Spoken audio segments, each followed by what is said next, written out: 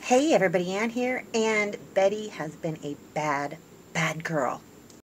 Look at her. She knows. That tail's tucked down there. Check this out. I had a long day door dashing today, and look at what she did. Just look at that. You know you did wrong. A few minutes ago, I got her nose by it and scolded her, but you know what? That doesn't do anything. So she spent the last 15 minutes out there by that wood pile just sitting out there because she knew she was in trouble. So, I've gone door dashing before and she's never done this. She's never done this before. Today was kind of a long day, but Betty. So, I get to fix it. Yay! Any suggestions on how to make her not do that? She's got chew toys. Maybe I need to get her some more. I don't know if I can block that off with a cinder block or something. Or she'll just find another place to chew. My goodness. Yes, Mama's mad at you, but I still love you. I know, you get stressed. You're there all by yourself all day long. You're missing your Mama.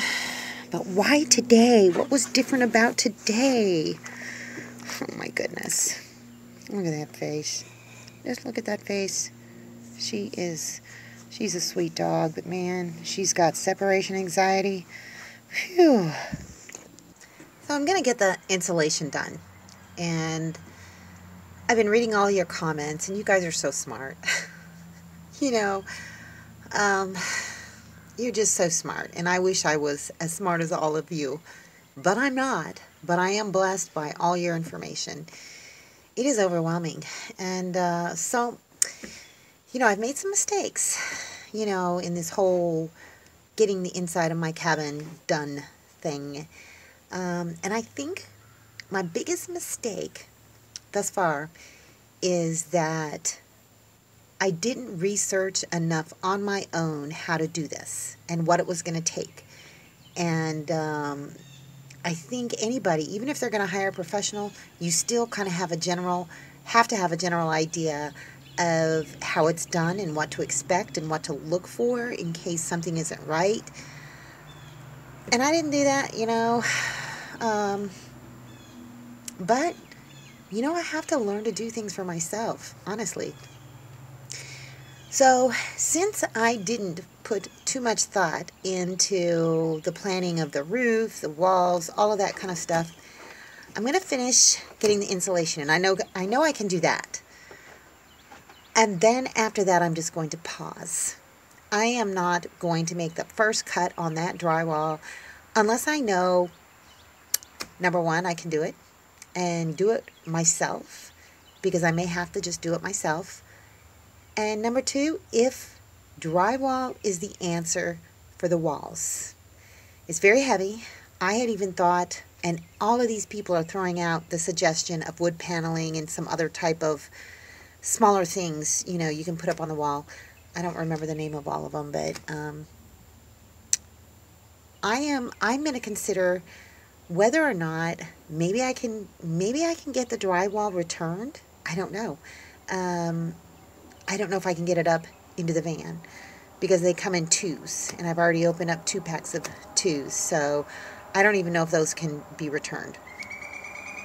So I'm going to think about it because it's such a huge job and it costs money, and I can't afford to make mistakes. Wood paneling would be easier. I don't have to paint it. And I had originally thought of doing wood paneling for the walls. So it's kind of flip-flopped, doing drywall for the ceiling, and then a drywall for the walls.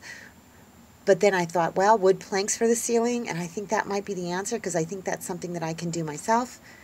Wood paneling, I know I can lift that. So I don't know.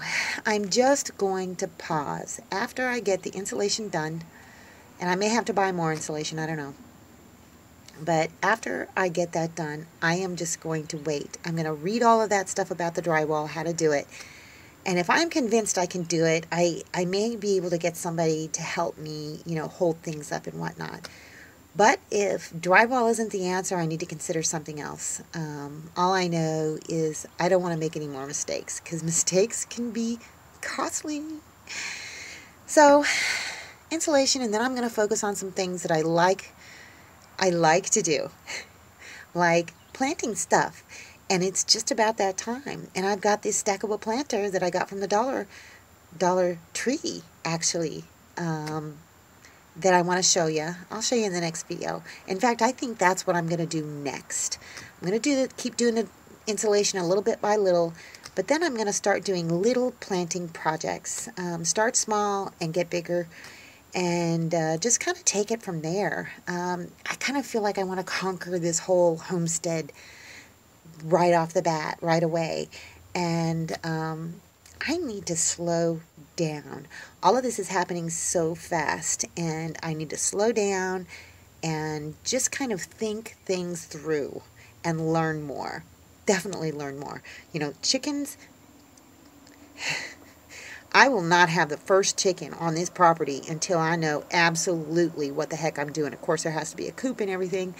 So I'm going to have to put that on the back burner, because I am not going to put living things' lives at risk because I don't know what the heck I'm doing, I've had somebody offer me chickens, and I want chickens so bad, but I can't be selfish. I have to know how to care for them, because they're wonderful, beautiful, productive little creatures, and they give us so much, and they deserve a mommy who knows what to do with them. So, I don't know. I just need to slow down. All I know is that I thank the Lord that I have all of you giving me these suggestions and telling me what to look for. And it just means so much, because I need guidance. I need lots of guidance. Anyhow, I had a great day door dashing, except for the fact that I came home and Betty had chewed up my door frame. And tomorrow is going to be another great day door dashing. I feel very certain of it. So, just going to slow things down, take things as they come.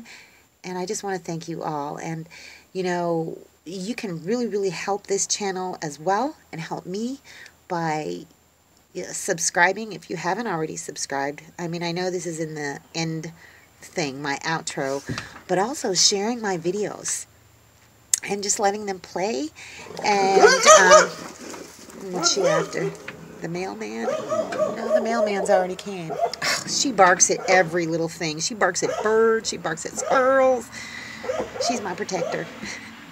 Anyhow, so yeah, you can definitely help me by sharing the videos, watching them, commenting, even if it's just like, yay, great video, or whatever. That really helps, because it's already helped. It has already helped so much since I've started doing the homesteading instead of the van life stuff. It's just been an awesome uptick in activity and subscribers, and some really great subscribers too, because you are just so knowledgeable. All of you are. And even, the subscribers I had before, very knowledgeable, even if they're not homesteaders, van lifers, giving me, Dave, you are awesome. You are amazing. Dave, you have Ghetto Van Adventures. You have to follow his channel, because he does these cool food reviews and other little DIY things. So you have to follow him. I'm pretty sure he's going to leave a comment down below, but maybe I'll remember to leave a link or whatever. Or I'll just pin his comment. So you got to follow him too, because he has a wealth of information. Very smart guy. Very enjoyable videos. Anyhow, I'm just rambling. You know what? I need to go make something to eat, because I have not eaten all day. Well, I had like 3 cookies in the van when I was driving around. So anyway, that's all I got for you guys. See you in the next video. Thanks for watching, everybody. I hope you enjoyed the video. Make sure you like, subscribe, hit the bell, and y'all have a good one.